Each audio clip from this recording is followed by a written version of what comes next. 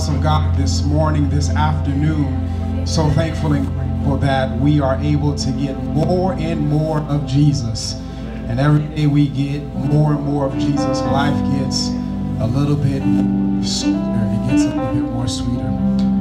So I will not belabor the point this afternoon, and I invite you to stand to your feet if possible and join me in the book of Luke, Luke chapter 4, beginning in verse 18. And we'll read two verses, Luke chapter 4, beginning in verse 18. We'll read verse 18 and 19, the Gospel of Luke chapter 4, beginning in verse number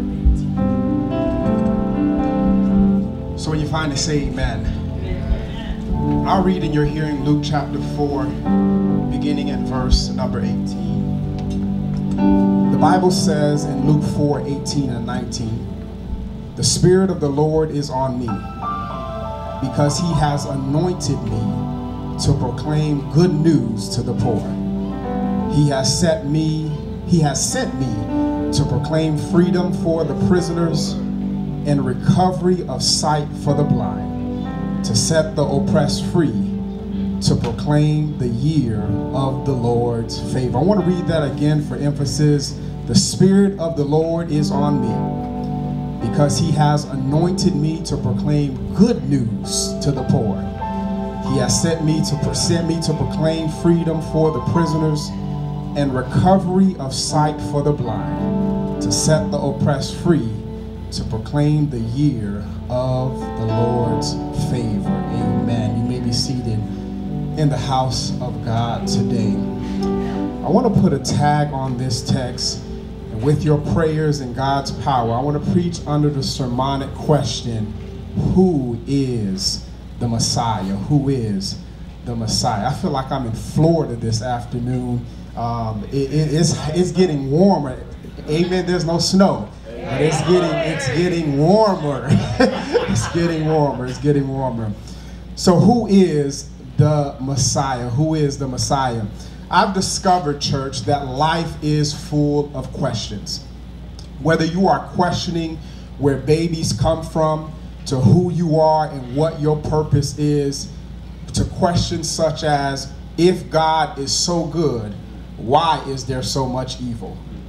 Questions are good. They're part of the human experience. In every space that you occupy, oftentimes you're asking questions.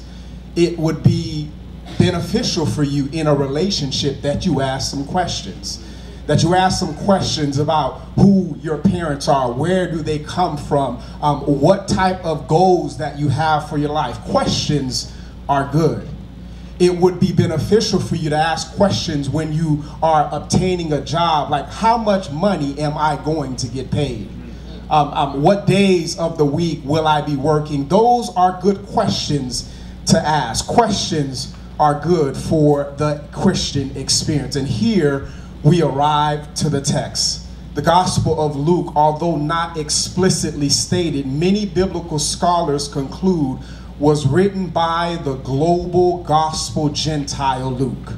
According to biblical evidence, Luke was a physician by profession, and this is why Luke has the most descriptive account of the crucifixion compared to any gospel writer.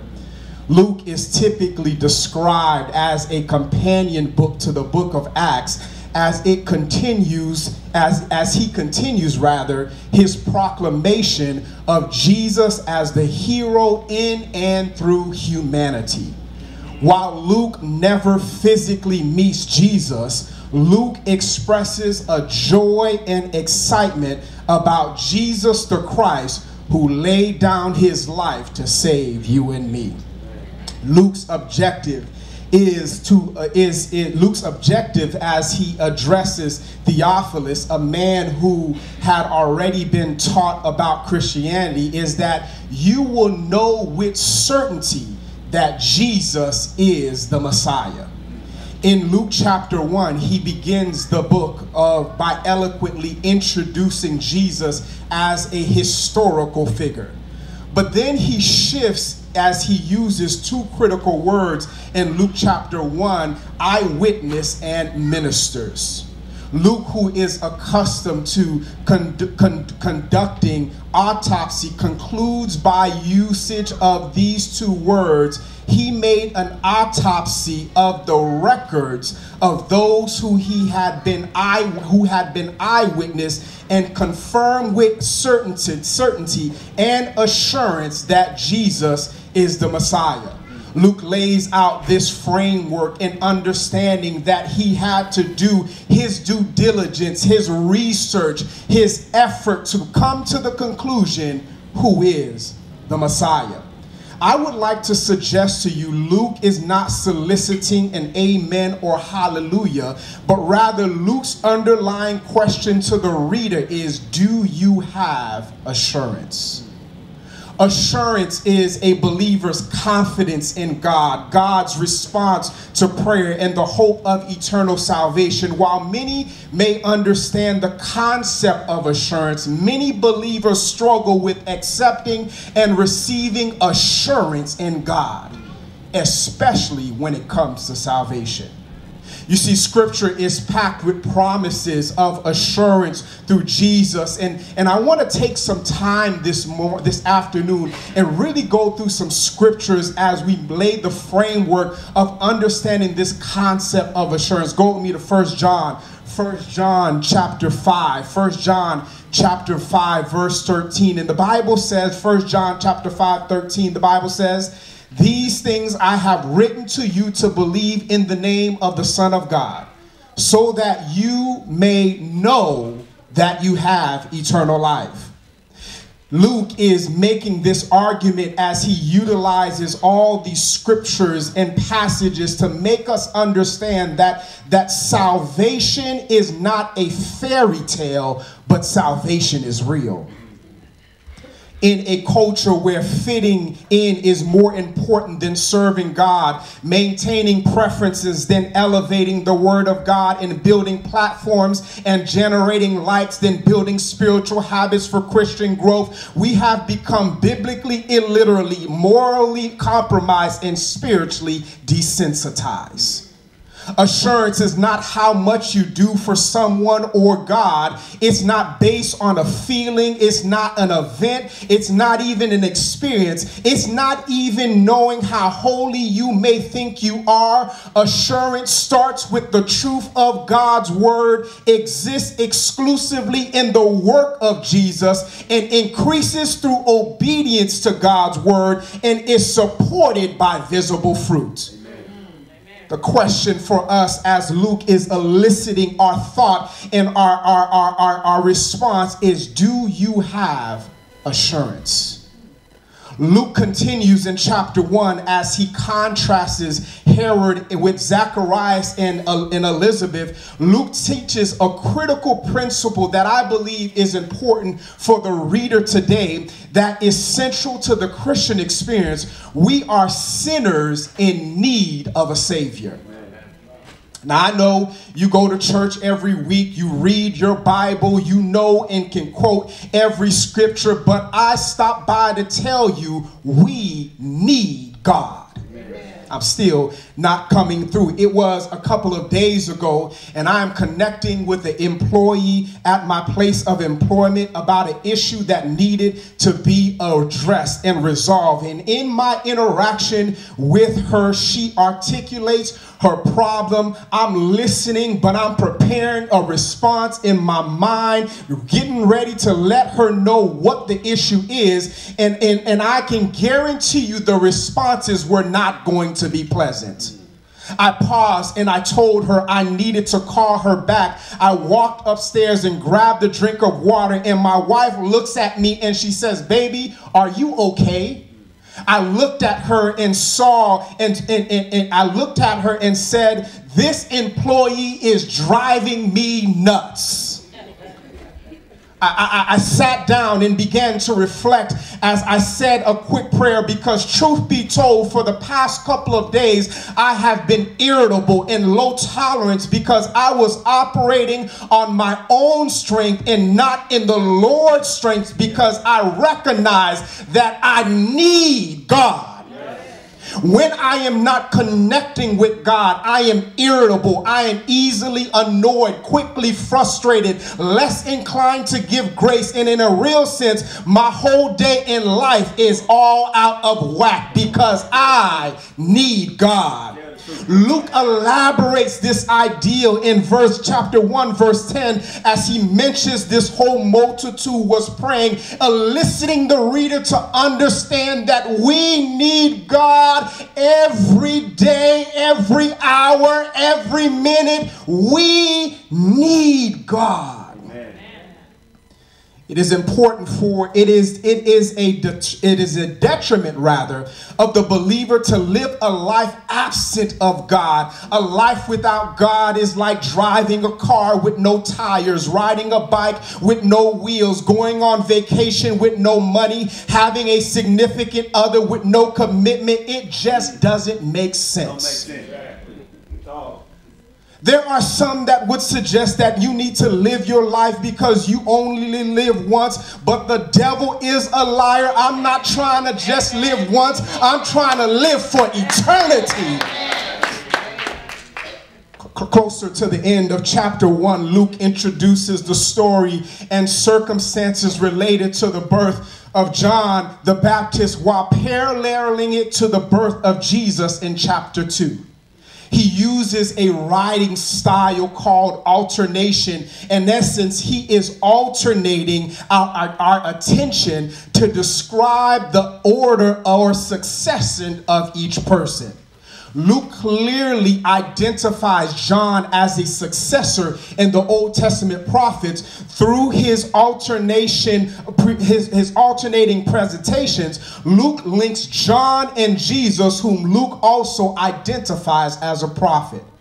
Since he also sees Jesus far more than a prophet, Luke's device of alternation goes beyond comparison to contrast with Jesus presented as Son of the Most High and the Messianic deliverer. The structure of the section could be surmised in 4 different aspects in this text. It goes by talking about the announcement of John's coming birth. Then it moves to the announcement of Jesus's coming birth. And then it moves to Elizabeth's blessing of Mary. And then Mary's praise to God. And then John's birth. And then Jesus's birth.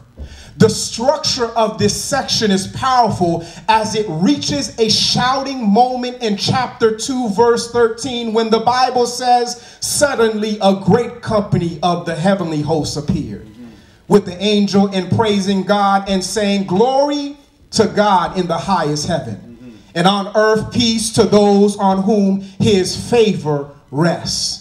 Luke is trying to elicit or get the reader to start thinking or give a response from the reader as he asserts that God worked out our salvation before we knew we needed a Savior. That's shouting news. That's shouting news, because while I was living a life contrary to God, God worked out a plan for my salvation. You're still not understanding this. Let me give you some Bible, because I'm telling you that God worked out your plan of salvation before you even knew you needed salvation. Romans 5:8-9 puts it like this: but God demonstrates his love for us in this: while we were still sinners, Christ died for us. Since we have now been justified by his blood, how much more shall we be saved from God's wrath through him? The biggest challenge for humanity is accepting the gift of salvation in Jesus. As we live our lives absent of Jesus, I would like to suggest to you there is nothing worse than missing out. You know, I remember a couple of years ago in communication with my sister. She usually educates me about all these different sayings and memes because I can't keep up. They change so much. But I was having a conversation with her, and in the text she wrote FOMO. FOMO. I'm like, what is a FOMO?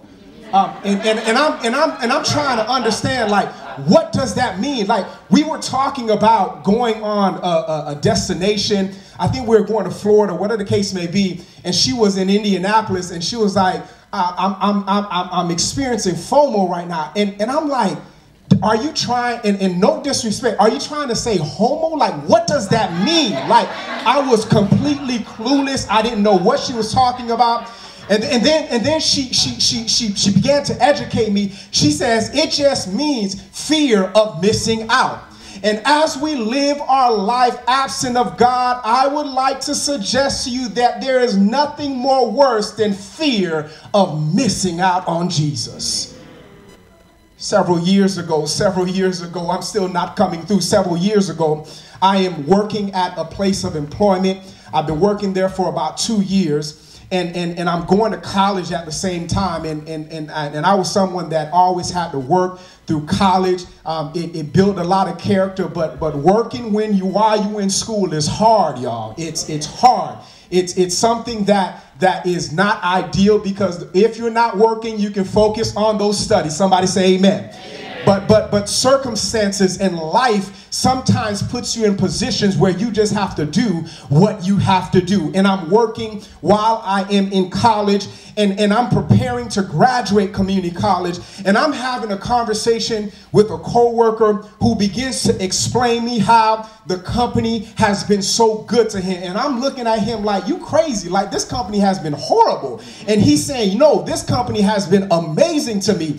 And he's like, it's been so good to me for the past 3 years. And I'm like, I've been here 2 years, and it's been a rough experience going to school. Just started explaining to him, and he says, it's been great to me because for the past 3 years, I've been receiving tuition assistance. I'm looking at him. I'm like, tuition? What do you mean you've been getting tuition assistance for the past 3 years? I've been working here 2 years, and I don't know what you're talking about. He says one of the benefits you get when you get employed with this company is that they give you tuition reimbursement. I'm 2 years now. I'm in my feelings, y'all. I'm mad because I'm graduating. I'm getting ready to leave the company, and I missed out on $20,000 of tuition reimbursement. I missed out on all of it because I wasn't aware of the benefits that came with this place of employment. You see, it is possible that because of life and all of circumstances and you struggling with faith and doubt, you are missing on the benefits of serving God.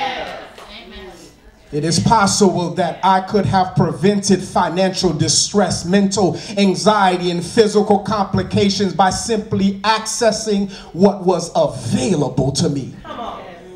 There are some who are struggling financially alone, but you have not access, and my God will supply all your needs according to his riches and glory in Christ Jesus. There are some who are struggling with sexual desires, but you have not accessed 1 Corinthians 10:13. No temptation has overtaken you except what is common to mankind, and God is faithful. He will not let you be tempted beyond what you can bear, but when you are tempted, he will also provide a way out so that you can endure it. There are some that are struggling alone with decisions regarding school, relationships, and just life. And because you have not accessed James 1 verse 5, if any of you lacks wisdom, you should ask God, who gives generously to all without finding fault, and it will be given unto you. You need to access what is available to you. Don't miss out. Access what is available to you. When we serve God, it changes our lives. It aids us in facing trials and motivates us to move forward with and in faith. In chapter 3, Luke intentionally in the details lays the depiction of John preparing the way for Jesus Christ. The word Christ is not Jesus's last name, as some might surmise. In the first century, that kind of naming was accomplished by saying where someone was from or who their father was. Jesus of Nazareth is an example, or Jesus, son of Joseph, is another example. Instead, Christ is a title like someone calling a teacher or doctor. That also means Messiah. So when we say Jesus Christ, we are describing his identity. He is Jesus, the Messiah. The term Messiah, through its Hebrew translation, simply means the anointed one. The special title of Messiah is never used in the Old Testament, but rather the messianic hope and seed line through which Jesus would be born. In order to understand Luke chapter 4, we have to take a detour to the Old Testament book of Isaiah. Can I teach it for a little bit, church? The word of God gives us insight as to that which is to be revealed in the book of Luke. Go with me to Isaiah chapter 9, Isaiah chapter 9, verse 6. We're going to go to two places of scripture so we can lay some foundation as it relates to the understanding of the Messiah. Luke chapter 9, beginning in verse number 6. Luke 9, beginning in verse number 6. When you find it, say amen. The Bible says, for to us a child is born, to us a son is given, and the government will be on his shoulders. And he will be called Wonderful Counselor, Mighty God, Everlasting Father, Prince of Peace. Jump over to Isaiah chapter 53. Isaiah chapter 53, beginning in verse number 1. Isaiah chapter 53,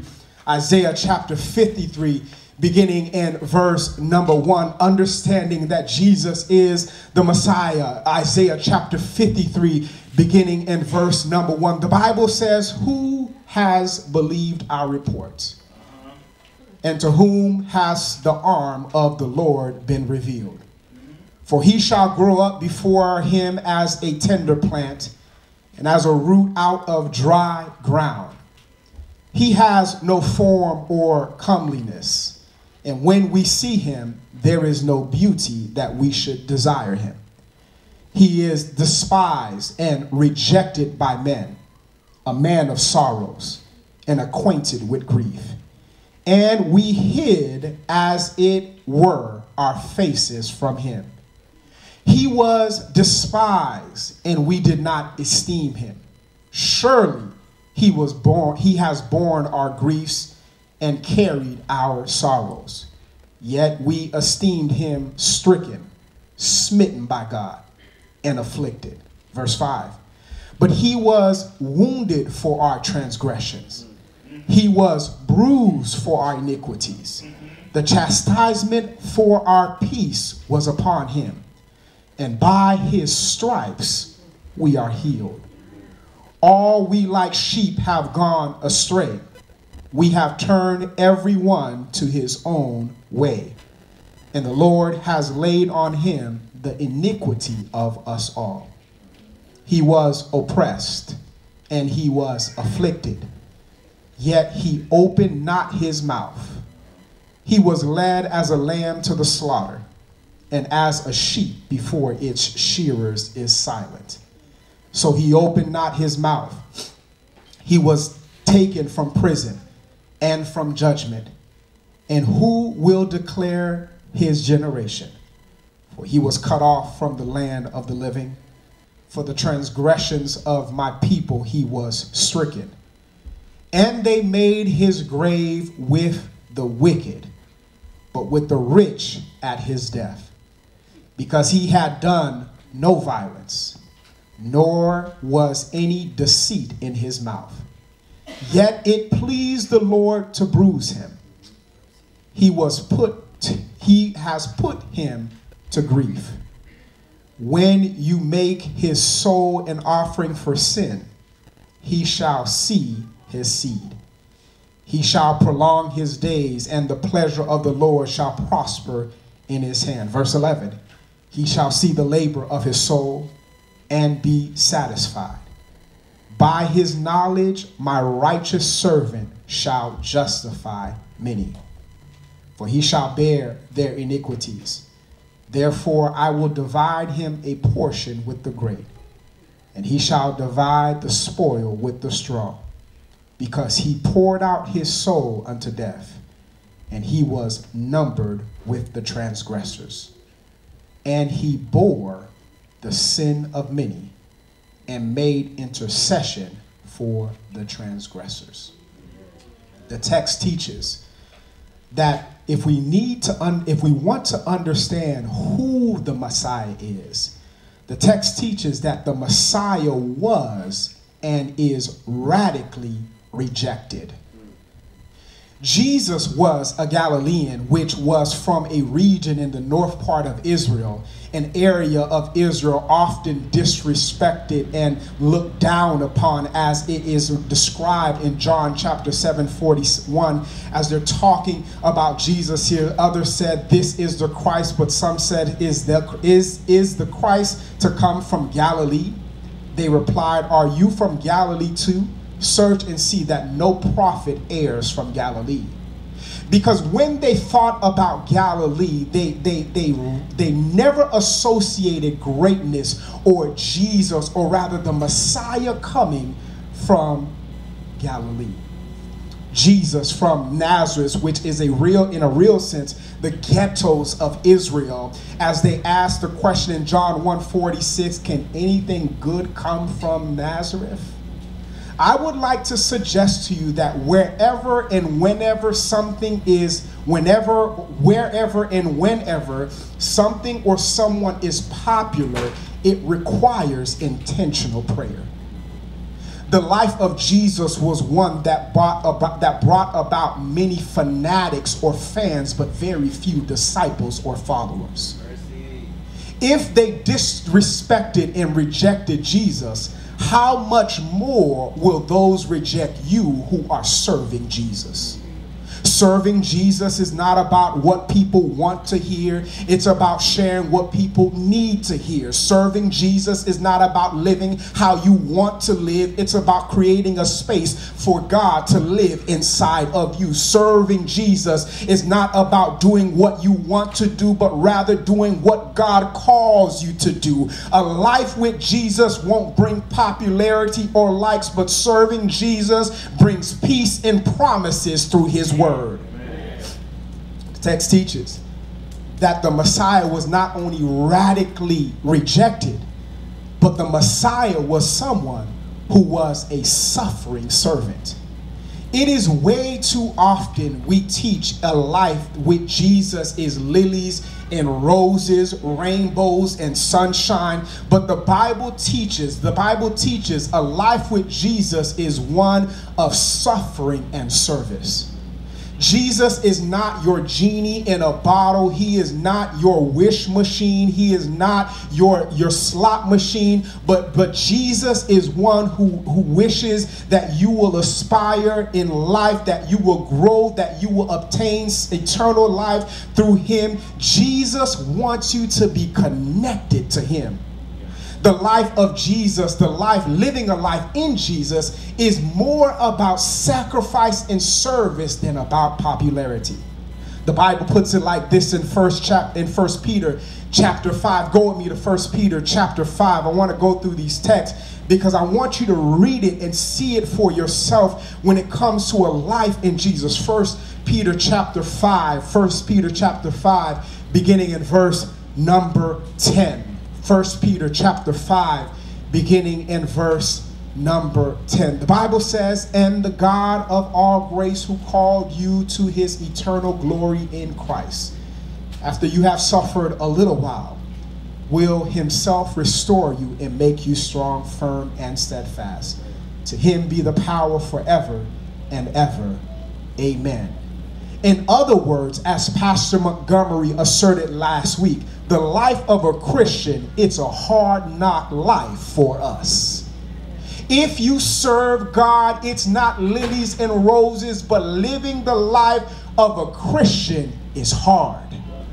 It's hard as you navigate life with so much obstacles and barriers and so much distraction, because if you want to serve God, you need to stay locked in Jesus. The text teaches that Jesus was not only someone who was radically rejected, he was not someone who was only a suffering servant, but also the text teaches that the Messiah was someone and is someone who lovingly liberates. All throughout Scripture, we see God operating as the hand of justice and as liberator and the advocate for the underdog. You see, God is a God. Every time you look at Scripture, you recognize that if you see an underdog, Jesus is usually rooting for the underdog. Come on. the underdog, all throughout Scripture. David was the underdog, but through God slayed the giant. Moses was the underdog, but through God took down Pharaoh. Daniel was the underdog, but through God had a picnic with lions. Shadrach, Meshach, and Abednego were the underdogs, but through God could roast marshmallows in a fire, because the Messiah lovingly liberates.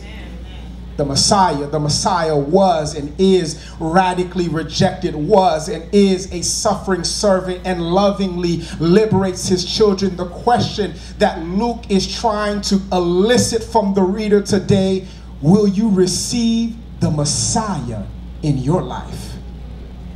I know that there are some that may be wrestling with the idea that living for God takes too much sacrifice, it takes too much uncomfortability, it takes too much adjustment. But the truth be told, everything good comes with sacrifice. Right. Marriage is not good without sacrifice. Raising children is not good without sacrifice. Obtaining an education is not good without sacrifice. Leadership is fruitless without sacrifice. And serving Jesus is pointless without sacrifice. Right. Because with sacrifice comes the Lord's favor. The question for the reader, the hearer today through the Word of God is: how much are you willing to sacrifice to obtain the Messiah in your life today? As the musician begins to play, I want to call to your thought process and your understanding of who the Messiah is. The Messiah is not someone that you only hear about or watch on TV. The Messiah is Jesus. That's who it is. Jesus who died for us. Jesus died for us so that we can have life, and life more abundantly. I don't know about you, but I refuse to go through all this misery on earth to get to a point when Jesus comes back and Jesus looks at me and says, "I never knew you." There is nothing in this world that is worth sacrificing serving Jesus. There's nothing worth it. Money is not enough for you to get rid of Jesus. Relationship, him or her, it's not enough to give up on Jesus. No leader, no organization, no spouse, no child is worth you missing out on Jesus. Because Jesus wants us to live with him forever. My question for you: will the struggle on this earth be in vain? Will the cries that you have, the tears rather, that you have shed after each individual that has passed away, will it be in vain? Will the relationships that almost broke you, but Jesus got you to a point where you are mentally functioning and you thought you would have lost it, but you made it through because of Jesus? Is it worth it? Is all the struggles that you went through obtaining education and trying to do great things in this life, is it worth it giving up on Jesus? I don't know about you, but I'd rather have Jesus than silver and gold. I'd rather have Jesus. I love my wife. She's someone that I believe that God has blessed me immensely, but I'd rather have Jesus than even my spouse. Because there's nothing more important than Jesus. There's no one more important than Jesus. So whatever that's going on in your life today, I'm calling you to make a decision today. If it's standing in the way between you and Jesus, get rid of it. The songwriter says, nothing in between my Lord and my Savior. Nothing in between. That relationship is not worth it. That job is not worth it. Those habits are not worth it. Give your life to Jesus today. Jesus is calling you to give your life to him today. Our eyes are closed, our heads are bowed. Someone needs to make a decision today, because you've been struggling. You've been struggling with these questions and asking, do I really need to make this adjustment for Jesus? The question is yes. Jesus is telling you that he is your all in all. He wants to give you eternal life. He wants you to live with him eternally. He's saying, here I am. Come to me. Come to me, all who are heavy laden and burdened, and I will give you rest. There's someone in the house of God today that's saying that I need to get to know this Messiah, this person who was radically rejected, this person who was a suffering servant, this person who lovingly liberates. I want to get to know him. If that's your desire, I ask you that you will stand to your feet. You're saying that I want to get to know Jesus for myself. If that's your desire, I invite you to stand to your feet. Our eyes are closed and our heads are bowed. The church is praying right now as someone needs to make a decision. You're saying, Lord, I want to give my life to you, Jesus, because nothing is more important than serving you. The call has been made. God bless you. God bless you. Thank you, Jesus. The next appeal is the appeal that I want to challenge every believer in the house of God. I don't know where you are in your spiritual life. I don't know where you are in your Christian growth. But one thing that I have learned throughout this pandemic, of coming out of this pandemic has scarred Christians so much so that Christians are struggling spiritually to even pray. We've gotten out of the habits of coming to church and service. We've gotten out habits of getting engaged with Christ on a consistent basis. And now we're blaming everything on the pandemic, but the pandemic is not to blame. The reality is we needed some refinement in our Christian lives. And someone under the sound of my voice, you're saying, Lord, I need to reevaluate, reset. I need to hit the reset button, Lord. God, I need the reset. If that's you, I invite you to get to your feet and stand to your feet. You're saying, Lord, I need to reset the button, Lord. Lord, I need to be more intentional in connecting with you every day, every hour. Lord, I need you every hour. Every hour, I need thee. Somebody's saying, Lord, I need you. I need to hit the reset. Lord, help me in this endeavor. So we're praying right now. God, thank you for being someone who loves us so much that you sent the Messiah. Jesus Christ to come face the penalty that we deserved so we can live a life that he deserved. So God, we're thankful and grateful for that. And God, I'm praying that you will forgive us for the lackadaisical attitude that we have presented related to prioritizing Jesus in our life. God, there's nothing more important than you.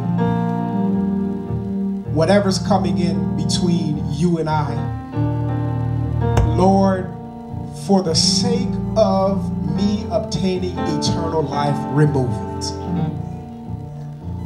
Whatever's coming in between, God, I'm giving it to you because nothing is worth it.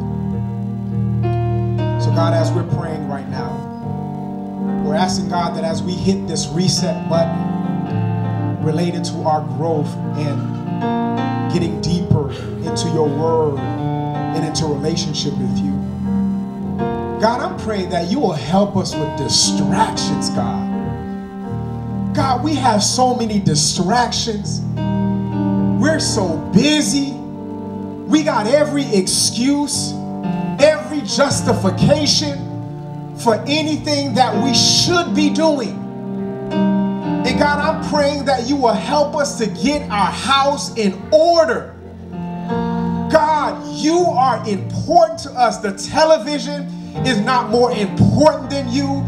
Facebook, Twitter, Snapchat, YouTube, they're not more important than you. God, help us to get rid of distractions. God, whatever it takes, get us to be in line with you. Get us to be on the same page with you. Help us to pray. Help us to read your word. Help us to connect daily. Help us to share the good news with others so that when you return, you'll be able to say to us, well done, my good and faithful servant. So for this, we thank you. We love you. We praise you. For it is in Jesus' name we pray.